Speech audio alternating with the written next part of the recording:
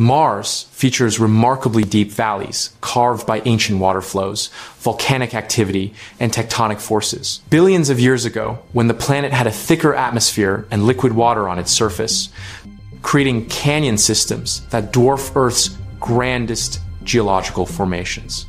Valles Marineris represents Mars's most spectacular valley system, stretching over 2,500 miles long, reaching 430 miles wide in places, and plunging up to 7 miles deep, making it nearly 4 times deeper than the Grand Canyon.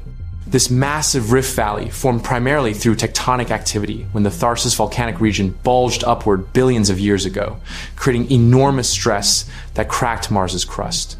Unlike Earth's Grand Canyon carved by river erosion, Valles Marineris originated from these tectonic fractures, though water later contributed to widening and deepening portions of the system. Ancient river valleys crisscross Mars's surface, providing compelling evidence that liquid water once flowed abundantly across the planet. These valley networks, particularly in Mars's southern highlands, show branching patterns identical to river systems on Earth. Scientists estimate these features formed 3.5 to 4 billion years ago, when Mars had a much thicker atmosphere that kept surface temperatures warm enough for liquid water.